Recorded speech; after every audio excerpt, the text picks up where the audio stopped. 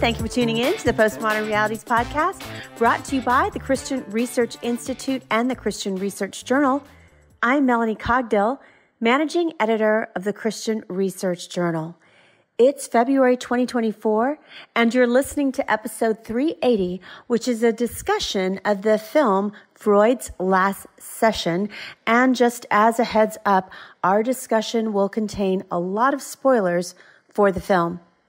Today's guest is Dr. Mary Beth Baguette, who is professor of English at Houston Christian University. She also has an interest in promoting humanities education. Her most recent book is co-edited, and it is called Ted Lasso and Philosophy. Mary Beth and her husband David have written a film review article for the Christian Research Journal, and their article is called Mere Simulation, a review of Freud's Last Session. And you can read their article for free on our website, equip.org.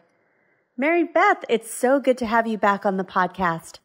Can you give us a little bit of background for this movie, Freud's Last Session, because it has had various incarnations in other formats? Freud's Last Session began as a popular psychology course. It was taught by Harvard professor and practicing psychiatrist Armand Nicolai. He taught the class for over 30 years. What he did was structured it around the opposing views of C.S. Lewis and Sigmund Freud on central questions of human existence, questions about the nature of reality, whether God exists, who and what we are as human beings, what it is that drives our decisions and desires, and a whole lot more. It's really a fascinating idea for a course. At first glance, the two figures might seem to have little in common, but Nicolai realized something even more central. At the heart of the considerable output of each figure are concerns about the problem of pain and suffering, notions about love and sex, the fundamental purpose and significance of life and death. Big, weighty, truly existential issues. And Nicolai saw each thinker as offering substantive answers, having weighed the matters carefully and considered alternative positions in great detail. The conclusions that each man arrived at, and actually even more, their conclusions in conversation with each other, are worth the time and effort that we can give them, he thought, because ultimately, where we land on these topics colors how we see everything else. Thus, their relevance to Nicolai's field of psychiatry. As Nicolai himself explains in a 2004 interview in PBS, he really saw that a person's worldview, how somebody answers basic questions about meaning, values, purpose, identity, motivations, our destiny, it influences not only who we are, but how we live our lives, he said. And he takes it to another level. He wanted the students not only to understand the worldview that they themselves embraced, but also to understand at least some form of the worldview that they reject. That course, having lasted every year in and out for 30 years, that really proves how long it went that he was right, that it really is good fodder for thinking through one's own worldview, one's own beliefs. It was out of that Harvard course that Nicolai wrote a book called The Question of God. C.S. Lewis and Sigmund Freud debate God, love, sex, and the meaning of life. He has chapters about the creator, conscience, and happiness. But what he does is just let each thinker speak for themselves, where he kind of imagines this dialogue between them and adjudicates that. The promotional material for the book indicates that Nicolai is not trying to sway readers one way or the other, even if he does hold his own convictions. Rather, what the book is an invitation to readers to think through these issues for themselves, using the substantial and significant work that Lewis and Freud had done as a starting point in their own process of discovery. It really is a great book, and we highly recommend it for anyone who wants to reckon with these important questions. to think through the answers on offer from the two significant thinkers. Of course, these thinkers continue to have an outsized influence on Western culture. The book in turn spawned a 2004 PBS miniseries of the same name. That series expands the investigation begun by Nicolai and complements it with imaginative reenactments, interviews, and discussion.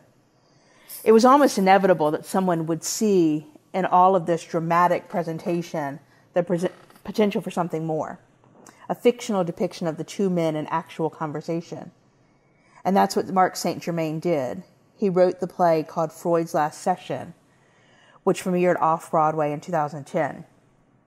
There, St. Germain envisioned Lewis visiting Freud in 1939. Freud was living in London at the time to escape the Nazi annexation of Austria. It's remotely possible for the two to have met, and St. Germain runs with that possibility, using Nicolai's book as source material for the conversations that ensues.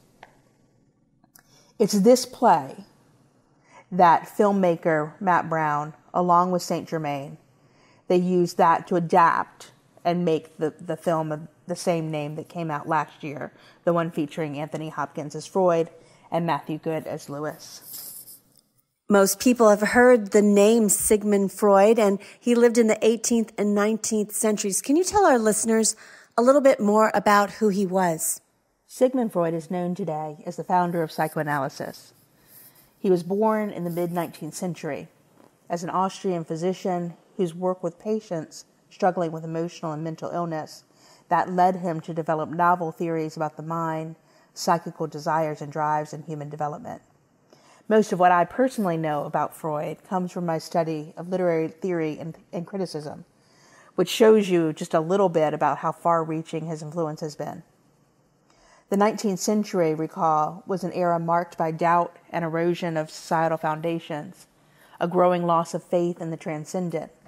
Freud both imbibed that spirit and furthered it, with his theories of the unconscious pushing back against the elevation of reason in the earlier century. It was not human reason that guided us for Freud, but our underlying desires and subconscious defenses that often formed in childhood. Freud's work revolutionized the Western conception of man as a rational creature with agency to live as he best saw fit. Instead, Freud envisioned human beings as at the mercy and more often than not entirely unaware of what was really driving us and dictating our actions. The implications for adopting such a view are ground-shaking and far-reaching. In my own field of literary studies, for example, a Freudian perspective challenges the notion of objectivity, that we can either truly know or fully understand what we're reading or writing, even writing. Rather, how one interprets the things that are set before him or her are driven ultimately, according to Freud, by the unconscious psyche, processes that we might only partially be able to identify, things like condensation, transference, repetition, repression. We're never fully in charge of them, though. They're outside of our control and sometimes even, most often actually, our awareness. Freud's philosophy of the human psyche evolved over the course of his career, but every version that he put out insisted on an inaccessible force that was the real driver of our activities. He began with what was called a dynamic model, where the conscious and unconscious are at odds with one another. Then he shifted a little bit later to what he called an economic model, and that's centered on the interaction between the pleasure principle and the reality principle. Another phase of his career focused on the typographical model, where the psyche has three parts, and you'll recognize these, which again shows the influence of Freud in our language, the id, the ego, the superego. They're just kind of taken for granted now, but that really originated with Freud. Later, he turned to stages of human development, and he described them as moving from oral to anal to phallic to Oedipal or electrocomplex. What I understand, I'm outside of this field, but what I understand that these various models of the psyche have largely been discredited and left behind in the field of psychology. But even while that's happening, Freud's influence remains very strong culturally. His work was developed from a substantial body of case studies where he actually was interviewing patients, having talk sessions with them. For example, his landmark interpretation of dreams, where he first advanced his theory of the unconscious, is built on his direct work with patients, from which he attempted to establish a grammar for how dreams mean, how we should go about interpreting that meaning. Dreams are good fodder for getting a glimpse of what underlies the conscious mind for Freud, since one's defenses are depressed in sleep. They can't censor what pops up. This is also why jokes and slips of the tongue are good windows for Freud into the psyche. In interpreting dreams, Freud points to two levels: the latent content, what it is that lies behind dreams themselves, and is actually the real stuff of the dream, the real power, and then the manifest content. That's what we see, what we experience in dreams. Making sense of that connection, how the patient and psychoanalyst sees through the manifest content to the latent, is reliant on things like free association and paying careful attention to the symbolism, the symbols and the symbolism that comes up. When one reads interpretation of dreams, it's really easy to see why Freud's ideas have seeped so fully into something like literary studies. Freud himself actually wrote about literature. He used stories and myths as examples, such as what he did with the Oedipal complex. He also saw creative writing as a means to tap into a liminal space where the psyche could have free play outside the guard of the defenses. All of this really dovetails well with other theories, other critical theories that gained prominence over the course of the 20th century, things like Marxism and deconstruction. So Freud really is rightly recognized as a key figure in shifting the ground toward a postmodern turn. Even though the Christian Research Journal is now online, completely free without a paywall, no subscription needed. And this is a place where you can access on our website, 𝘬𝘴.org, more than 45 years of content. That's thousands and thousands of articles, completely free to you. We would still ask that you would consider partnering with us. We have new content every single week, a brand new article. We do believe that our authors should be paid a remuneration for their research and work for us.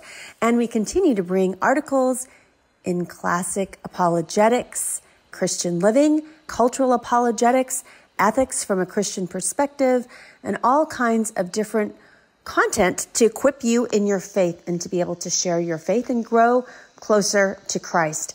And so we ask that you would partner with us by giving us a tip. It could be something very simple like $3, $5, $10, something that you could give us, maybe skip something in your entertainment budget for the week and give us a tip, which you can easily do at our website, 𝘬𝘴.org. Go on there, click on journal, and at any one of the landing pages for Postmodern Realities, if you click on that, you will find a link to give us a tip. In addition, we would always ask that you would consider taking some of your time, which is completely free to you, and just would you please give us a rating or review, particularly on Apple Podcasts, because as you know, the internet runs on algorithms, and those algorithms favor things that people think are popular to suggest them to other people. So would you please tell people why you listen to this podcast or give us a starred review? So now back to my conversation with Mary Beth Baguette about the film Freud's Last Session. C.S. Lewis is a familiar name to a lot of Christian apologists, but some people might not know exactly who he was.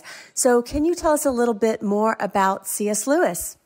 Many consider Clive Staples Lewis to be the greatest Christian apologist of the 20th century.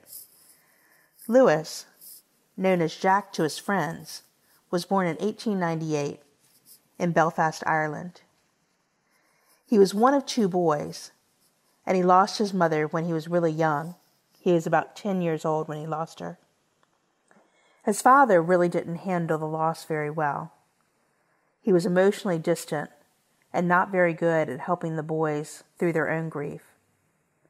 What he did instead was pack them up head them off to school in England.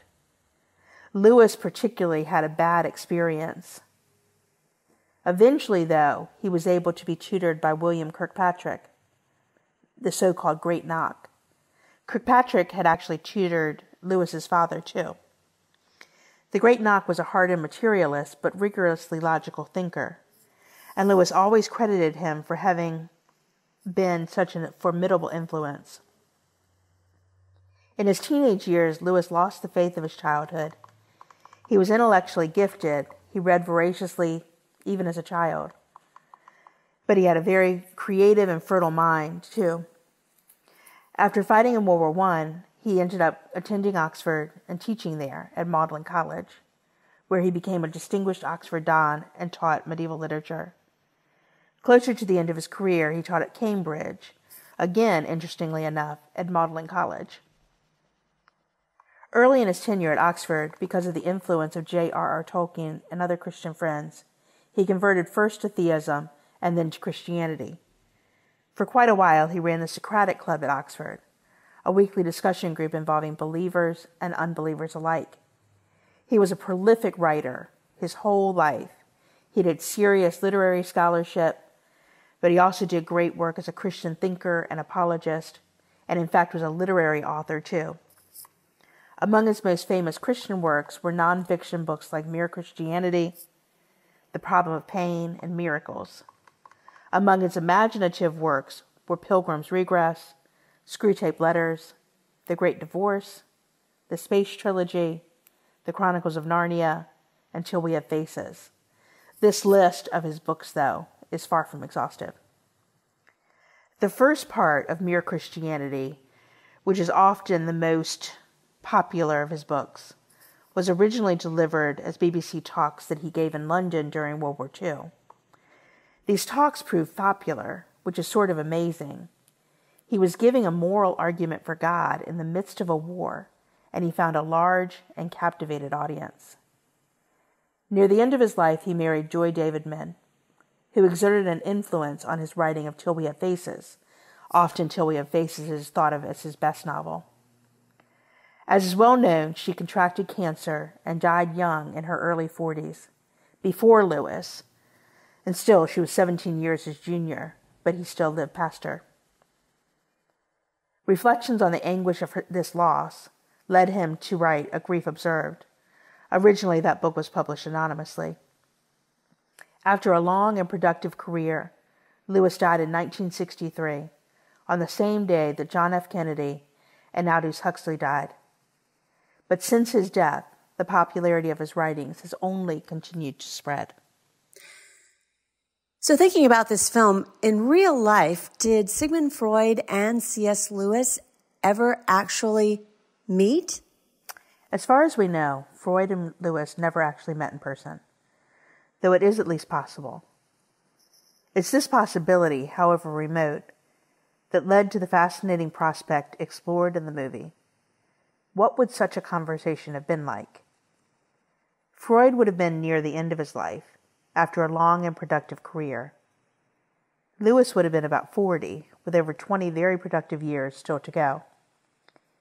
I think when we think about a conversation between the two men, we tend to think about Lewis in full flower, having a substantive conversation with Freud, also at his peak.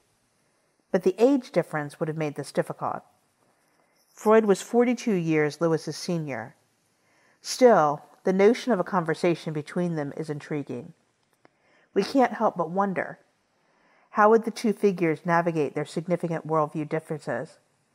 What rich conversation might emerge? How would they present their arguments and respond to critiques? What kinds of questions would each raise for the other? And of course, which position would come out on top? The film was quick to remind us that it is indeed possible that these two giants in their respective fields met face to face. In the last year of his life, Freud lived in London after he fled Vienna in the wake of Hitler's annexation of Austria. And there's good evidence that he did indeed meet with an Oxford Don in his final weeks. That time period overlapped with Lewis's tenure at the university. It's pure speculation, of course, that this young academic caller was Lewis. But the notion's intriguing nonetheless. an ideal fodder for the filmmaker's fancy.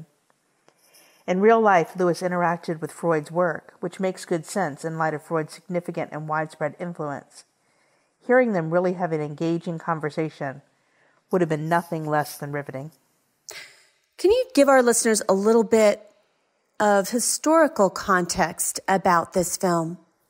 Freud's last session is set during World War II, actually right when it was getting underway. As mentioned earlier, Freud was living in London, having fled Vienna in the wake of Hitler's annexation of Austria.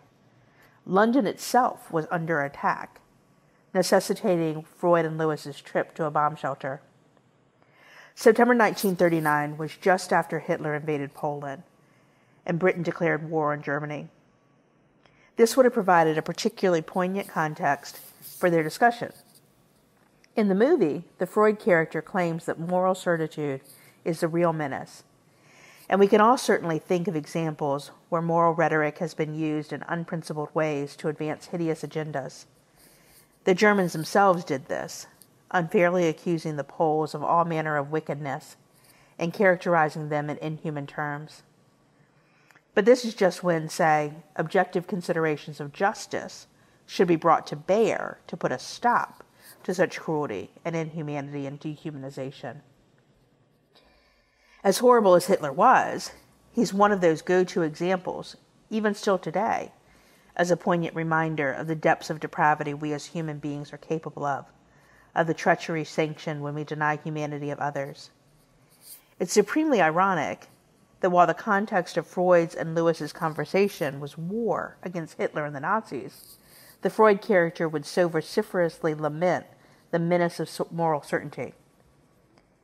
And what an opportunity that should have provided the fictional Lewis character to speak of the Tao, of axiomatic moral truths, of the basic entailments of justice or human dignity, value, and worth. In real life, it was during World War II that the first portion of Mere Christianity made up Lewis's broadcast talks. And it's telling that his words, which focused heavily on what moral truths can reveal to us about ourselves and the world, found such a wide and receptive audience, even in the throes of war. Lewis was a man who took morality seriously, and it makes sense that his words resonated when England was up against a truly horrific enemy that had left any semblance of real morality behind. Is there a difference between the fictional C.S. Lewis as portrayed in this film and the real C.S. Lewis? There's a huge difference between the fictional Lewis and the real Lewis. First, the Lewis depicted in the movie was just 40. So the things that he was really known for, he actually wrote later, and they weren't even tapped into in the movie. In the book that the movie is based on by Nicolai, the discussion presented shows Lewis and Freud at their peak, and they're able to avail themselves of the full lifetime of work. In the movie, the deck is stacked a bit against Lewis. He's so much younger than Freud. So Freud really is the one who is the driver.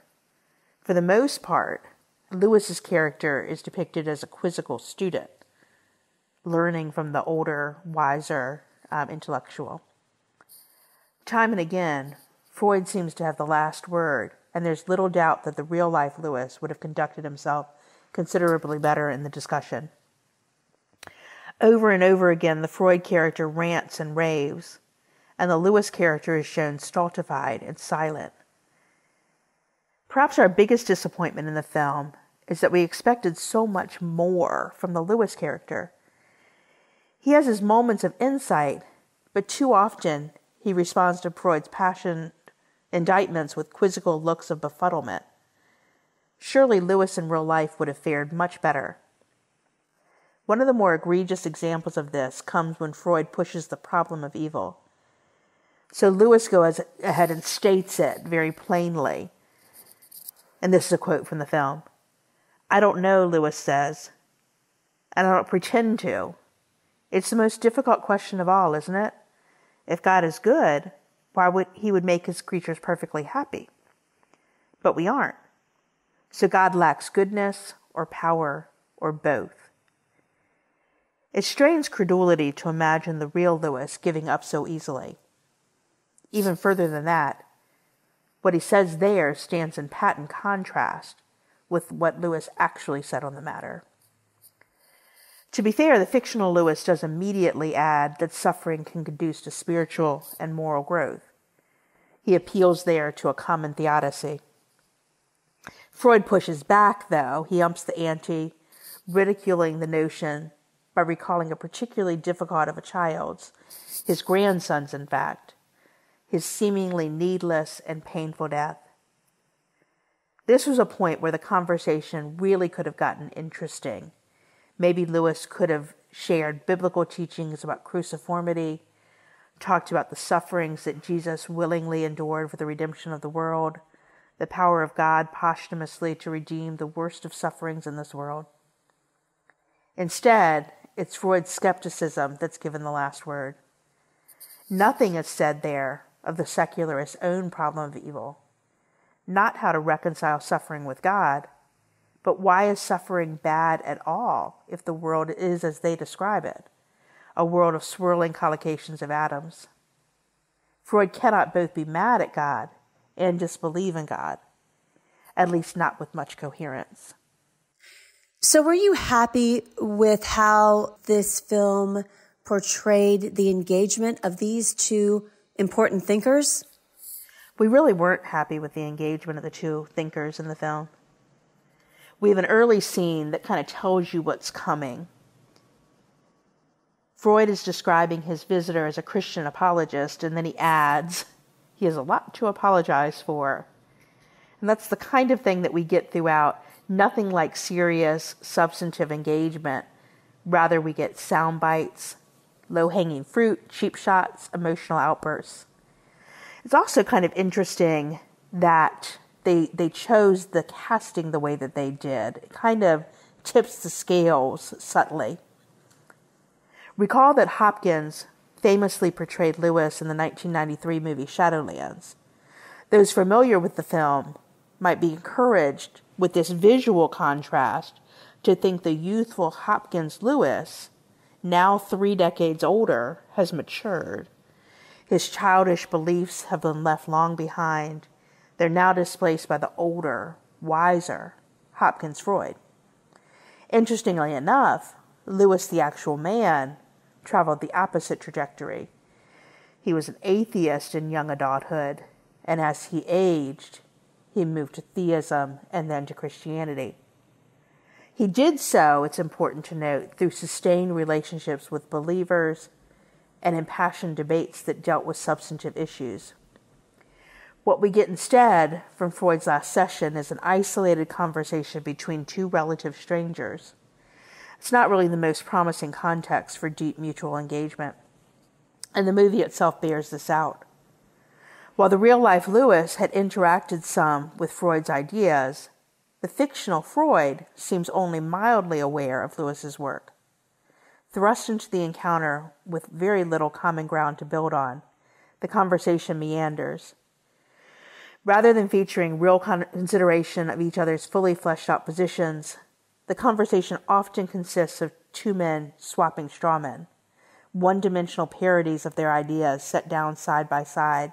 It's a little like a linguistic game, something like verbal tic-tac-toe. This simplistic plot device underscores that mere juxtaposition does not real contestation of ideas make. That would require tackling divergent perspectives head-on, assessing their relative merits, weighing their implications. There are lots of scenes in the film that hold promise for such examination, but sadly they slip away all too quickly. For example, as the two discuss their contrasting views of faith, the filmmakers truncate and abbreviate the encounter. Indebted to 𝘍𝘳𝘴𝘴𝘪𝘰, Freud argues that religion is the product of the human desire to have wishes fulfilled. On such a view, we project what we long to be the case, which would make little sense of the harder doctrines of Christianity that Lewis took seriously, things like hell or prohibitive sexual limits. In contrast to the notion that religion is merely illusion, Lewis turns such Freudian conceptions on their head, using his argument from desire, that's mentioned so briefly in the film. But it has an altogether different understanding of the relation between reality and our deepest desires, seeing them as subtle markers of truth. What the filmmakers depict as conclusion is really only the starting point for mining the richness of such ideas. Ultimately, the film is arguably most helpful as a window into our current moment, which decidedly favors Freud's perspective. Ours is more of a psychological age than a philosophical one, more Freudian than Lewisian, more affective than cognitive. Not surprisingly, Freud's method is allowed to structure much of the conversation of the film. Over and over again, psychologism trumps. We have Freud pontificating and conjecturing about the way Lewis and other religious believers need to grow up, how Lewis needs a divine father figure to compensate for a deficient earthly father, how Lewis is terrified of the abyss of death, how Lewis has yet to get over the fears fighting in World War I had instilled within him, and the like. In a retort that seems uncharacteristic for Lewis, even he joins in with some psychologism of his own. Perhaps, Lewis suggests, it is Freud's own fears about God's possibility that dissuades his belief, a conjecture that seems to delight Freud, who accords Lewis accolades for the maneuver. But right here is one of the film's most significant problems. Such psychological conjectures and predictable tit for tat, perhaps a little fun to play with, they do next to nothing to advance the discussion. Not to mention that Lewis's modus operandi in real life bore little resemblance to such empty speculation. If the conversation, such as it is driven by guesswork about the underlying motivations of one's interlocutor, substantive questions of truth and evidence go undiscussed. The problem actually might go even deeper than that, manifesting a dynamic rampant in contemporary conversations. Namely, there is often assumed a radical perspectivalism in dialogues of various sorts. We see it in the political arena all the time. Ideological adversaries talking past each other, each attributing the perspective of the other to their political party or rabid partisanship. Each also presumes to know the motives of the challenger, not in a genuine effort to understand or appreciate their perspective better, but to discredit and write off their views all the quicker. This practice is unfortunately what we find too often in this movie. The result is less a vital interplay of ideas than two people with incommensurable worldviews, each content to criticize the other. Better would have been a genuine quest to find some middle ground, central questions with which both men grappled, divergent perspectives on particular phenomena like guilt or shame, and more of an effort to identify some of the evidential considerations that led each man to his own beliefs. Precious little of this hard work was done, to our chagrin and the detriment of the film. To the filmmaker's credit, there are hints of such a possibility, and we'll talk about that in a little bit in the conversation to continue. Indeed, in a movie that largely vitiates the power of the earlier scene, Freud later reminds Lewis of his terror in the shelter, suggesting that it showed how little real faith in God he has. Although we know of no such panic attacks that Lewis experienced, if he did suffer from them because of the trauma of war, this would hardly show a lack of faith in God. Rather, they would be emotional wounds from which he still needed healing and deliverance. Only the most simplistic understanding of authentic religious faith thinks it's an instant panacea for every instance of mental anguish or psychological impediment. At its best, Brown's film hints at the fruit that can result from seeing and celebrating our shared humanity and sensing the sacred in another. But sadly, it falls short of showcasing such possibilities in any compelling way. The filmmakers had a real opportunity here to enrich the cultural discussion surrounding Freud and Lewis, and more importantly, the crucial questions at the heart of their work. They really had so much to say about the nature of the world, humanity, and so much to offer by way of real intellectual engagement. Nicolai's book offers this, and we highly recommend it. But the film itself, instead of trying to capture that stimulating thought, that stimulation, it settles instead for simulation. So what can Christian apologists learn from watching this movie? Christian apologists aim to provide a rational defense of the faith. offering reasons for the hope we have within. Lewis was arguably the greatest Christian apologist of the 20th century. So it's a great question to explore. What can apologists learn from watching the movie? We might suggest at least 3 takeaways. First, listen and be humble. We have a great message to share, and we have some real insights into the nature of reality. As apologists, we need to cultivate real epistemic humility and attentive listening skills. We don't have to do all the talking. We need to become good listeners. We have something to offer and something to teach, but so do our interlocutors. We should ask lots of questions and listen to their answers. We should listen to their questions and discern the questions behind the questions. We don't have to have all the answers, and we shouldn't presume we do or try to project that impression. We should just be true to our convictions and offer what evidence and arguments we can when the time is right. But usually we shouldn't expect instant results. Sometimes, as 𝘍𝘳𝘴 puts it, we need to be content with putting proverbial pebbles in people's shoes. Ask them challenging questions to get them thinking. Help them see the steep price they may pay if they want to stick to their worldview. Come alongside them and help them understand that we're on their side. We don't just want to win a debate. We're inviting them into a mutually respectful dialogue and let criticisms or personal attacks roll off our back. It's a small price to pay for the privilege of sharing the good news. Look for those moments of shared humanity and build on those. Take an interest in them personally and not just as subjects in an apologetic enterprise. One of the neat features of the movie was seeing the 2 men talking face to face, which was a helpful reminder that people are more than the sum of their ideas. They have histories, they exist in specific cultural and relational contexts, and are shaped by a range of factors extending beyond the intellectual. Don't be afraid to get to know others in all their complexity. One of the real limitations of the movie's depiction encountered was that the whole exchange was a single conversation over the course of a long afternoon. Near the end of the movie, the Freud character acknowledges the limitations they're functioning under, which should have lowered the expectations of what they could accomplish in such short compass. It would have been a great start, of course, but there were no follow-ups. And sometimes this is how it goes. We don't have a chance to form a long and lasting, committed relationship with every interlocutor about life's mysteries. Sometimes it's just one encounter, and perhaps even shorter than the one in the movie. In those cases, we can still do good, perhaps leave them, as mentioned earlier, with 1 or 2 really good questions to ponder, help them catch a new insight, see a problem with their view, or the need to be clearer on a matter or 2. That said, when we are able to do evangelism and apologetics in the context of a real friendship, there is a great advantage to that.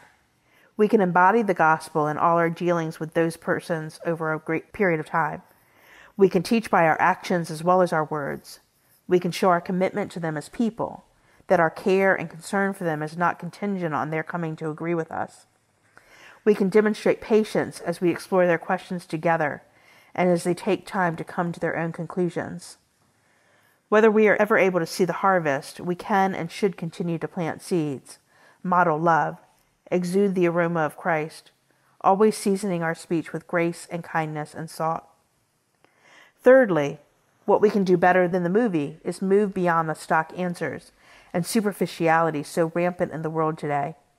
Mic drops and gotcha moments, and too often an acrimonious spirit, pervades our culture and is sadly often seeped into the apologetic community. Apologists should, at least most of the time, aim to be ironic and winsome, stirring in another a desire to know what is within us that makes us that way. Ours is a culture so often content with simple and shallow analysis. In this way, we as Christians should be profoundly countercultural. We should help people see the sacred in the everyday, the unspeakable dignity and value of persons, the joy in the little things of life, the profundity all around us. However you cut it, it's a remarkable thing that we're here as human beings. In a day rife with pessimism and cynicism, ours is a gloriously good message, that there's a deep meaning to it all. a God who loves us enough to send his son for our salvation, that life is a comedy and not a tragedy. I'd like to know what you think was the best part of this film, Freud's Last Session, and what you thought was the worst part of this film. I'll start with the worst aspect of the film. There were, in fact, many contenders for this category, as we discussed in our review. But I think that the film's lack of real structure might be emblematic of everything else that's wrong with the film. As we noted, we love the premise. What tremendous possibility there is in putting Freud and Lewis in actual conversation. When we first saw the trailer, we couldn't wait to see the film. That Anthony Hopkins was now playing Freud, having earlier played Lewis, made the prospect all the more tantalizing. These two figures have so much to say to one another, as 𝘍𝘳𝘦𝘶𝘥'𝘴 book that provided the film's premise shows. But as we watched the film, we had the sense that the filmmakers rested content with the idea and didn't really do much with it. They just had very little else. Our review briefly mentions that the Freud character wanders around the house throughout the film. It's really unclear why he's doing so, but he moves from his office to the front room, to the garden, and back again repeatedly. And there seems to be no purpose other than providing a new backdrop for the confused and bemused look on the Lewis character's face. The wandering from room to room matched the conversations wandering from point to point. There was really no structure to speak of imposed on the film. Nothing that seemed to be behind the choice of topics discussed, other than stream of consciousness, links being made from memory to incident just mentioned. I suppose that matches the title of the play. It was as though Lewis was on the couch, and Freud was trying to draw out the phantoms in his psyche that are apparently driving him to affirm belief in God or insist on an objective moral reality. This is at odds with Nicolai's book, which is organized meticulously for easy comparison and contrast between the two thinkers. That said, the best element of the film are its moments that highlight the humanity of each man and have them caring for the humanity of the other. There are several of these moments that punctuate the story. Freud's concern for his daughter Anna, flashbacks to his childhood, scenes of Lewis at war and in recovery, even Freud and Lewis doting on Freud's dog. Apart from those, though, two scenes in particular stand out. First, when the air raid siren sounds, Freud and Lewis must escape to a bomb shelter. Being of advanced age, Freud lags behind and tells Lewis to go on without him. But Lewis will have none of it. He waits for and helps Freud, putting himself in danger even. Then Freud returns the favor. In the shelter itself, Lewis has flashbacks to the war, with a suggestion that he's suffering from PTSD. Freud sees what's happening and talks him out of the anxiety that's overwhelmed him. These deeply touching scenes are complemented by a later one, where Freud, who is suffering from oral cancer and wears a painful prosthetic, accepts Lewis's help to adjust it, despite how embarrassing it must be and how vulnerable it makes him. Although these human moments do not dominate the film, their presence is a good reminder that whatever their ideas were, the two men were much more than those, and they still needed love, support, and care, and had love to offer. While they weren't played up in the film, these connections can be a nice starting point for building common ground, despite deep worldview divides. And finally, I have a fun rapid-fire question for Mary Beth. So, National Tortilla Chip Day is coming up. That's on February 24th. And I'd like to ask you, what is your favorite way to eat tortilla chips? Do you like them best with salsa, queso, or nachos? Of those choices, I think I'm going to have to go with queso. You've been listening to episode 380 of the Postmodern Realities podcast from the Christian Research Journal.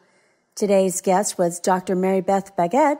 She and her husband, David, have written a film review article for the Christian Research Journal, and their article is called Mere Simulation, a Review of Freud's Last Session. And you can read their article without a paywall for free at our website, equip.org. That's EQUIP.org. You won't want to miss out on subscribing to the other podcasts from the Christian Research Institute. We have the Bible Answer Man podcast, which is published Monday through Friday with the best of the week on Saturday. It's hosted by CRI President Hank Hanegraaff and is available wherever you get your favorite podcasts. In addition, Hank has a podcast called Hank Unplugged. Hank takes you out of the studio and into his study to engage in free-flowing, essential Christian conversations on critical issues with some of the most interesting, informative, and inspirational people on the planet. And you won't want to miss out on the brand new podcast from the Christian Research Journal. Christian Research Journal Reads presents audio versions of Christian Research Journal articles. It was a print incarnation of almost 45 years. It's now on the web, as you know, with new articles every single week. So you won't want to miss these audio articles of some of our most popular and most accessed articles on our website, equip.org.